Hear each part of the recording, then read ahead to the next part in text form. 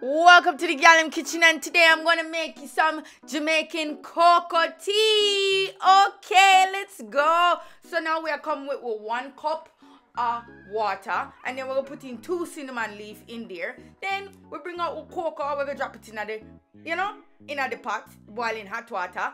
Then guess what? We're going to put in some coconut milk.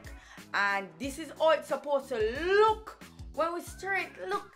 Nice, clean, and smooth, baby. My mama tell you that. So here we are coming with ground nutmeg. Alright, with ground nutmeg. And then we're gonna put in condensed milk for sweetener. Yeah. Then we'll come out with rose almond water. Yeah, because we need that flavor in it, baby. Then some salt.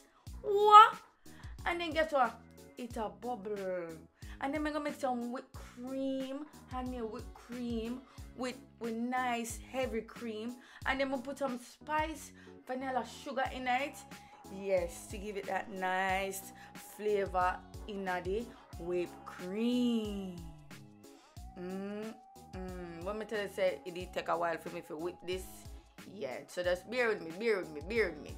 So now we'll go straight back our cocoa. So now you get your nice cup. Then you're going to get your strainer, your little strainer, and then you're going to go and pour in some of the hot chocolate in the strainer.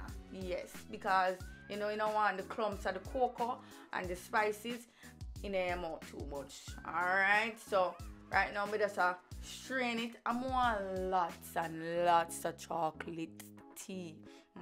This is the Jamaican hot chocolate for sure. I don't know how them to sell this in a store, Tim Martins, please. Yes, somebody with a Jamaican restaurant, please come out with this, because this is the real hot cocoa. Yeah. When me tell you, say this is something nice.